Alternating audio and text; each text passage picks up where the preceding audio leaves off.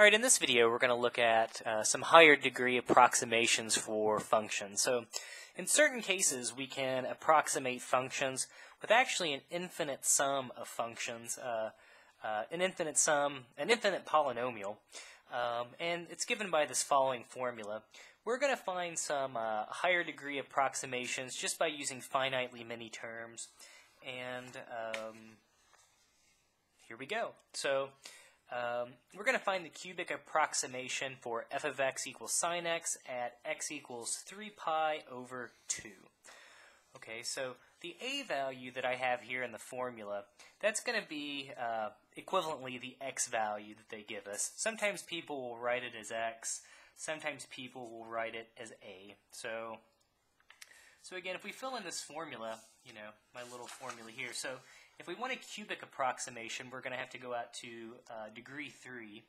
So we're going to have to compute the value for f of 3 pi over 2 plus f prime of 3 pi over 2 divided by 1 factorial. Then we'll have x minus 3 pi over 2.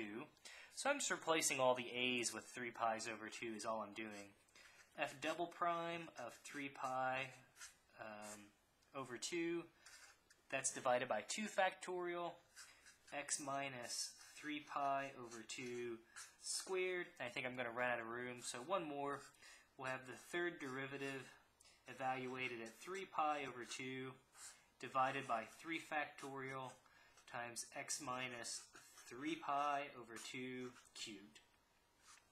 Okay, so we'll have to fill in this stuff. The only thing that we're really missing values for at this point, the only things we have to compute are f of 3 pi over 2, f prime, f double prime, and f triple prime.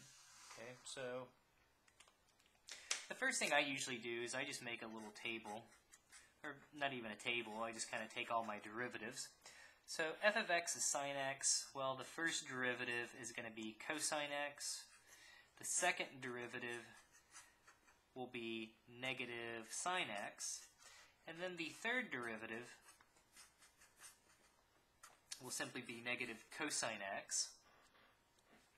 So now I'm going to evaluate f of 3 pi over 2, f prime of 3 pi over 2, f double prime of 3 pi over 2, and the third derivative of f at 3 pi over 2. So f of 3 pi over 2, well, that's going to be sine of 3 pi over 2. So 3 pi over 2, alright, that puts us at the bottom of the circle. We're at 0, negative 1. Sine of 3 pi over 2 is going to be negative 1.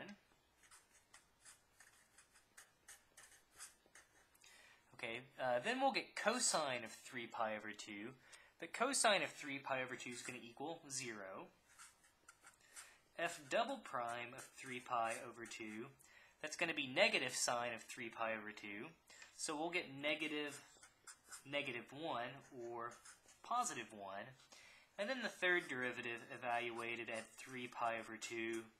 Again, that's going to be negative cosine of 3 pi over 2, which again is going to give us 0. So now we've really done everything. I'm just going to go back and replace. So it says the cubic approximation. So assuming this approximation is valid, again, you can't use this formula in all cases, and we'll talk about this stuff a little bit more. But for sine x, this is absolutely valid to do. So it says we'll take f of 3 pi over 2. Well, hey, we said that is negative 1. Plus, notice our f prime of 3 pi over 2, that's going to be 0. So our whole second term is just going to be 0.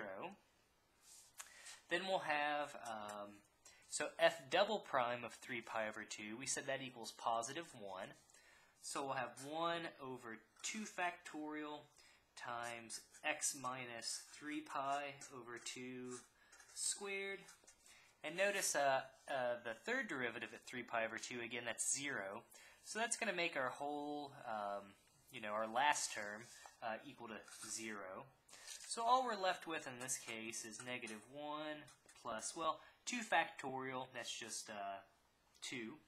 So we've got 1/2 times x minus 3 pi over 2 quantity squared.